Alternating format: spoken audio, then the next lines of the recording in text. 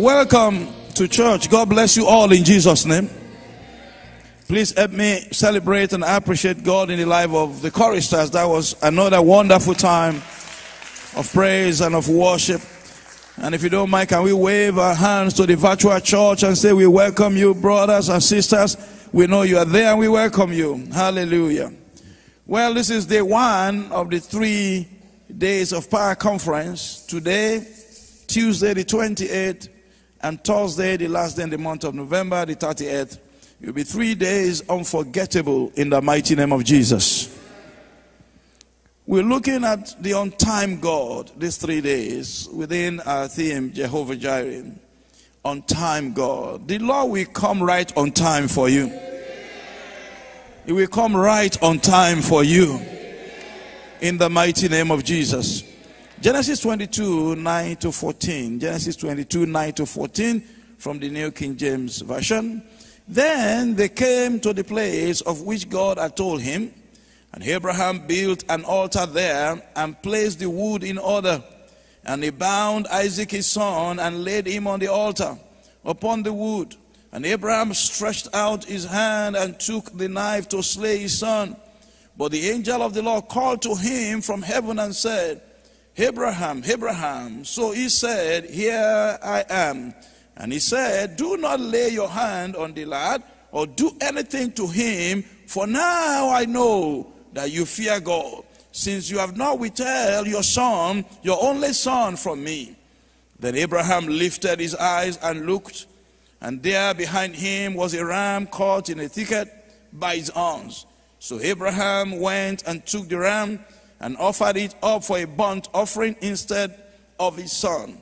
And Abraham called the name of the place, The Lord Will Provide. As it is said to this day, In the mount of the Lord it shall be provided. May the Lord bless the reading and the hearing of his words in the mighty name of Jesus. Brothers and sisters, ladies and gentlemen, let me begin by telling you that God sets time and seasons for everything under heaven. He has the prerogative. He doesn't live in time because it's the beginning, it's the ending. Ecclesiastes chapter 3 verse 1, Ecclesiastes 3 verse 1, to everything there is a season and a time to every purpose under heaven. God sets time and seasons for everything under heaven. No one can successfully fight the set time of anyone. They can try, but when the set time of a man comes, nobody can stop it. When it was time for Israel to leave slavery in Egypt, the stubbornness of Pharaoh couldn't stop it. You can read Exodus chapter 12. He tried, but as stubborn as he was, he could not stop the escape, the deliverance of the people of God from Egypt. There's somebody under the sound of my voice. No one will be able to stop you from going free in the name of Jesus. When it was time for Joseph's dream of greatness to be fulfilled, the forgotten was remembered. Because the butler suddenly remembered Joseph. But it was not a subject of memory, but a matter of set time. Genesis 41, 9 to 14. When it was time for revival in Nineveh, the disobedient prophet Jonah had to be swallowed up by the fish. Because Jonah could not stop the revival. And God had chosen him to be the one he will use for the revival. And Jonah said, I will not go. No, I won't allow Nineveh to enjoy revival. God said we shall see. God sent a fish to swallow Jonah. And when the fish vomited him, he was right in Nineveh. Any blessing of yours that is being delayed or hindered by anyone, God will use any method, but the blessing will become yours. Can I hear your amen? Let your amen be a louder amen. God sets time for the manifestation in every life and situation. And it's never late. Even if it appears to be late in coming, God is never late. Abraham went through a lot, but he secured an unending blessing lasting from generation to generation. When God wants to make a giant oak, it takes 100 years. But when he wants to make a mushroom, he does it overnight. Somebody's blessing is not a mushroom blessing. That's why it appears it has taken some time. But hear me, God is coming real big. It's coming real big. It's coming real big. It's coming real big. And it's your time. And now it is in the name of Jesus Christ. I must, however, let you know that the insensitivity to time and season has robbed many of blessings. People of God, our insensitivity most of the time has robbed us of blessings. There are 4 types of mindset that kills sensitivity in the spirit and has robbed many of blessings. There is only one mindset that we must have, particularly now, because I am sure that the on-time God is ready for somebody. In the name of Jesus.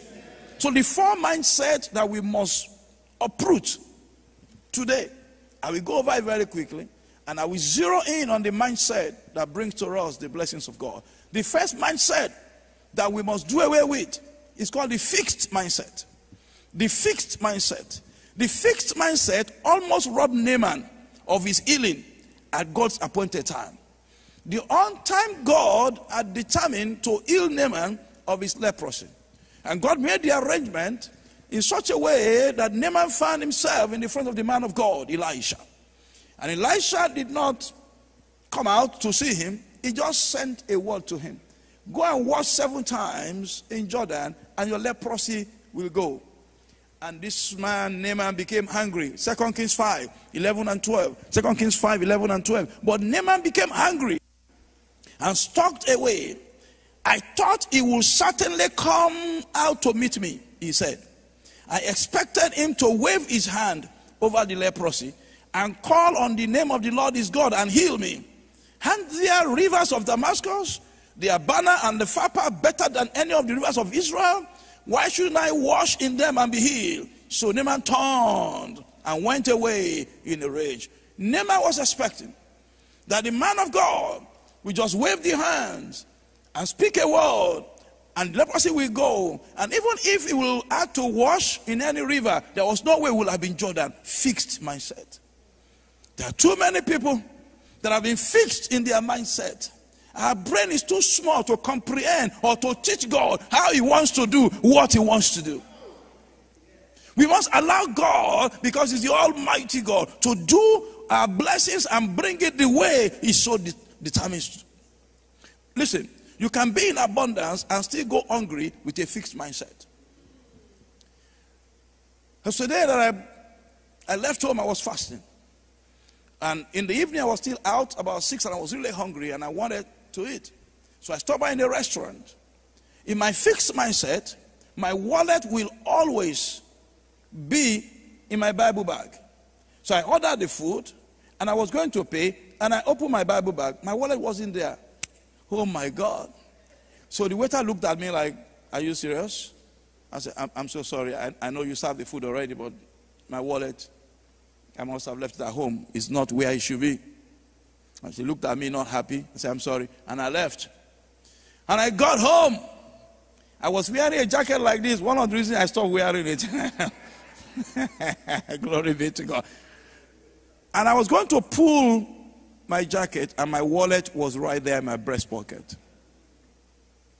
But I was fixed in my mindset that my wallet must be in the Bible bag. But on that day, it wasn't there. I had it all along. I had debit card, I had credit card, I had cash with me. I still went hungry. When your mindset is fixed, you are likely to want to teach God how to do it. And many times we have missed our blessings. So that's one mindset we must get rid of. Can I hear your amen? Amen. You can have an open door and not walk through it if your mindset is fixed.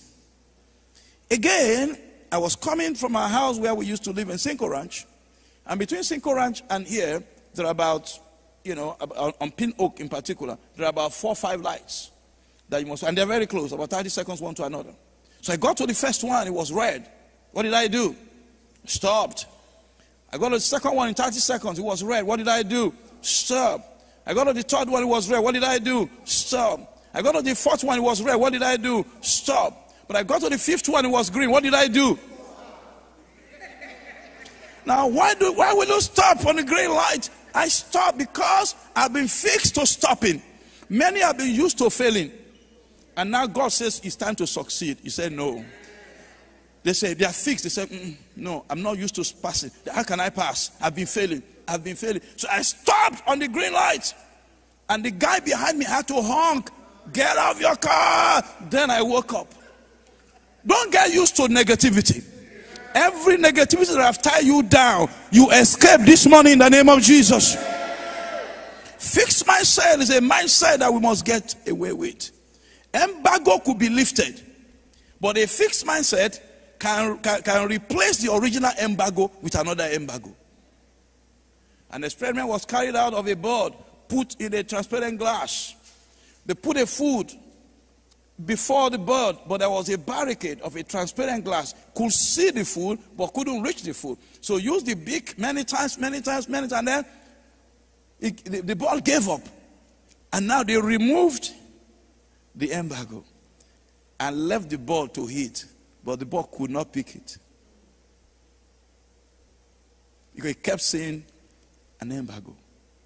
The embargo over your life is lifted this morning. And you will not see it ever again in the name of Jesus. That was what wasted the Israelites in the wilderness. They were used to failing. They were used to bondage. So each time in the wilderness, on their way to the promised land, remember they have now been delivered. But for every challenge they have, they say, let's go back to Egypt. Let's go back to Egypt. Let's go back to Egypt. Let's go back. Eventually they were wasted. Only 2 of the original 600,000 men made it to the promised land. May fixed mindset not rob you anymore. Let your amen be a big amen. The second one is what I call the sick mindset.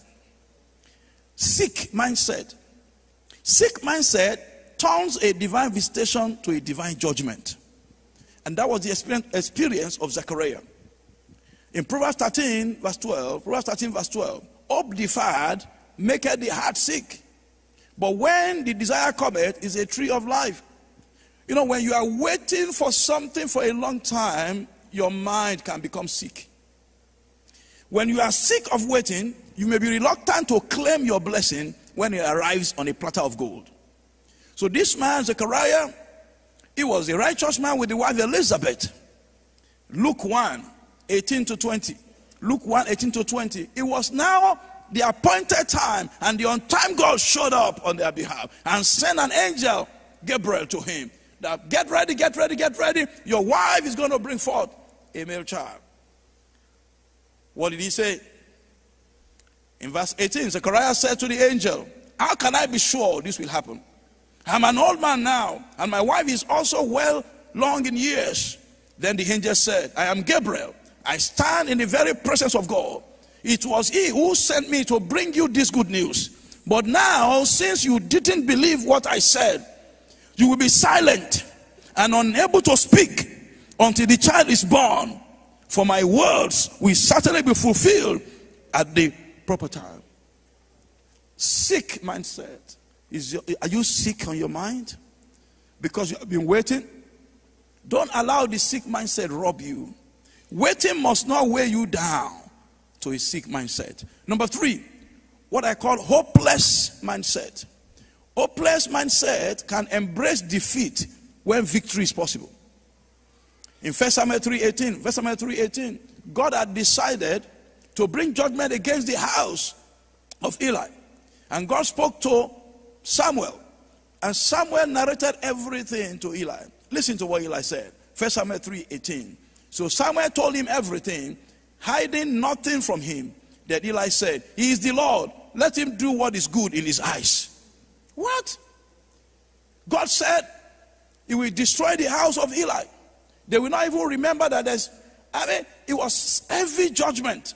I thought Eli will prostrate and say, Lord, this thing must not happen to me.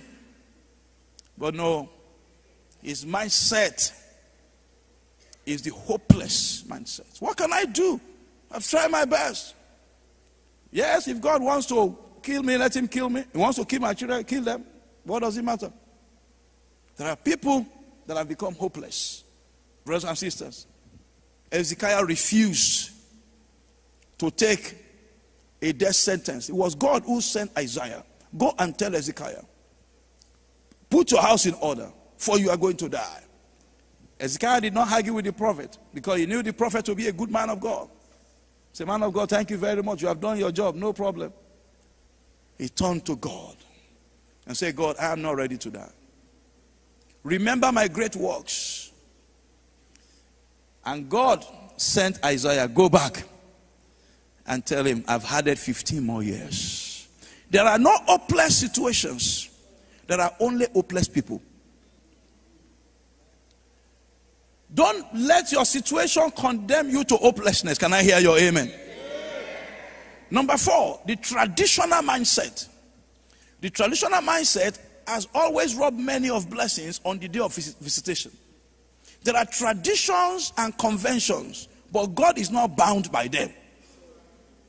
It is a tradition that a woman must know a man to be pregnant. It has never happened before, but the angel Gabriel stood before Mary.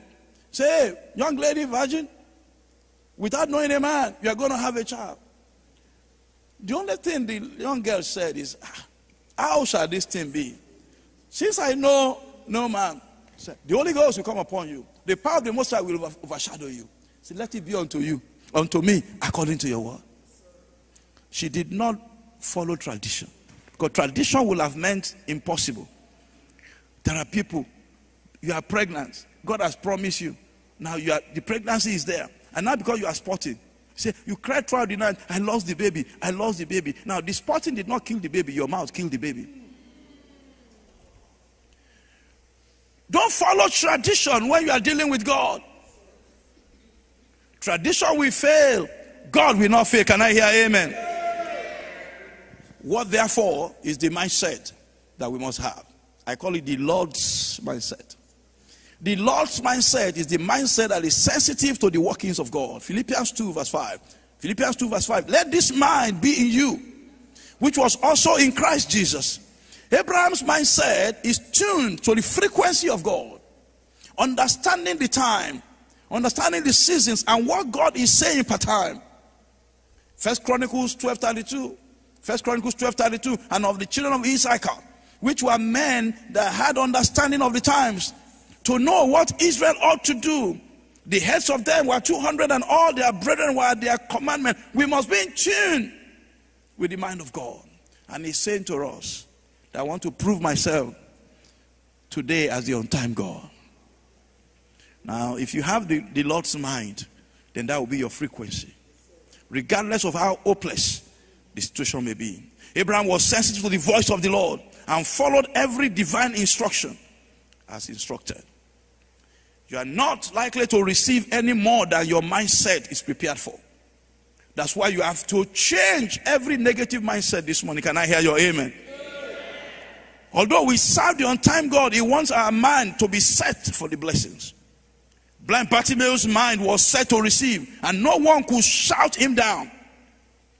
The woman with the issue of blood could not be hindered by the tradition of the land.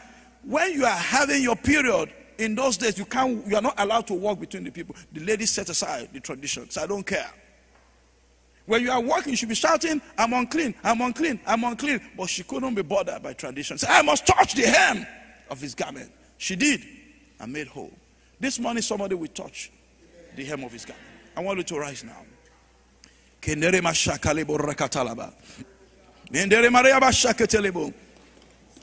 Abraham was a friend of God.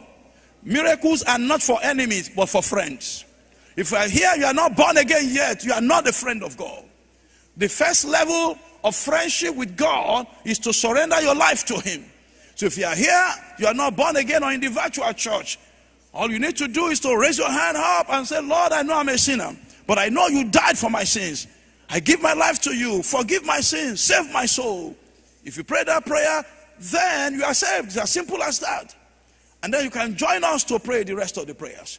But after now, we want you to get in touch with us and send a text to us, write your name down, see us, and let us know that you have just given your life to Christ. And then we can begin to help you grow in your newfound faith. But right now, we want to pray. We want to pray. We want to pray. Raise your right hand above your head. I want you to pray very aggressively and say, Father, Arise in your mercy and release unto me all that you have packaged for me this year. Come on, pray, talk to the Almighty God. All that you have packaged for me, let there be a release. Let there be a release by your mercy. I may not be perfect, but Lord, you are merciful. By your mercy, release unto me all that you have packaged for me this year. In the name of Jesus. Thank you, my Father. In Jesus' mighty name we have prayed. Say, Father, let every hand that won't allow me to end this year well, let those hands be broken in the name of Jesus. Father, let every hand that will not allow me to end this year well be broken. Let it be broken. Let it be broken. Let it be broken. Let it be broken. Let it be broken. Let it be broken. In Jesus' mighty name we have prayed. Now say, Father, I decree and declare that I shall receive all my blessings for this year by your mighty power. Come on, pray. I believe it. I believe it. I believe it. And I decree and declare that I shall receive all my blessings for this year. All the blessings that you have earmarked for this year. No more delay, because you are the on time God. Thank you, Father. In Jesus' mighty name we have prayed. Now, number 4, say, Father, I receive power from you to end this year well. In the name of Jesus. Can you pray? I receive the power. The power to end this year well. The power to end this year well, I receive now. I receive now. I receive now. I receive now. I receive now. Thank you, my Father. In Jesus' mighty name we have prayed. Just 3 more prayers. Say, Father, grant me the grace to end this year well. Grant me the grace to end this year well. Oh yes, pray, pray, pray, pray the prayer. God still answers prayers.